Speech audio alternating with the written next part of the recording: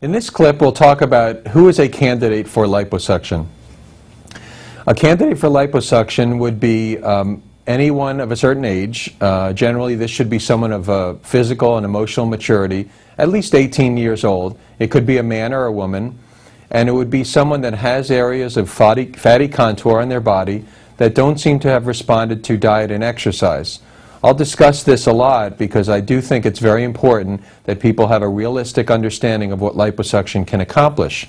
Liposuction is not a cure for obesity or a treatment for someone who never exercises and never is watching what they're eating. It really should be ideally reserved for people that are in pretty good shape, at a pretty good body weight, and have areas that don't go away. The most common area for a woman would be what's called the saddlebags, or the areas on the outer thighs, also the inner thighs, and then also the area of the abdomen and around the trunk and flank area. This would be an area that's sometimes called love handles and is also commonly found in men.